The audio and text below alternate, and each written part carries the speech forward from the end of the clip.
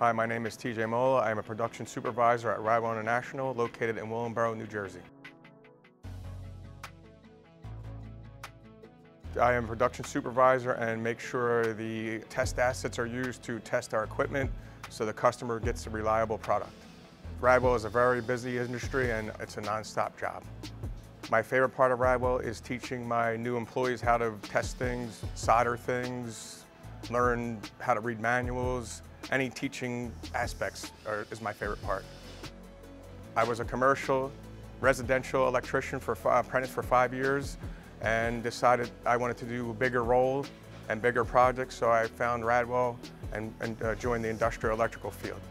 The best part of the electrical field is the innovation. It's always changing, it never stays the same. A trade is a very rewarding, and just the electrical field is a very rewarding and satisfactory career choice. Radwell International is a global company with branches all over the world, and we are the premier providers of industrial electrical equipment. Some examples of automation are motors, conveyor belts, drives that actually drive the motors, electrical breakers, electrical panel boxes, anything that has to do with the industrial electrical field we provide. This is one of our large drives that a customer will potentially buy, so our job is to make sure this can run a motor which will run a conveyor belt or any kind of machinery that is in the industrial field. This is 100 horsepower, so it's a big drive. It's going to run a big motor. So first thing I do is power it on with our dyno test asset.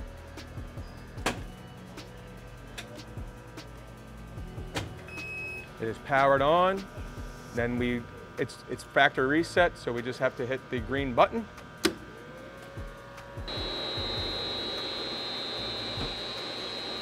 Some of the things we look for in our drives is we check the capacitors to make sure they are up to standards. We replace them to give for preventative maintenance for a better unit for the customer.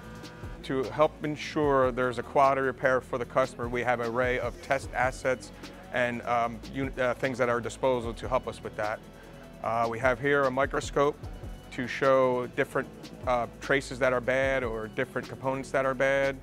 We have certain meters like an ammeter that can test the amperage coming out of a drive. We have our fluke meter, which helps us diagnose troubles in circuits.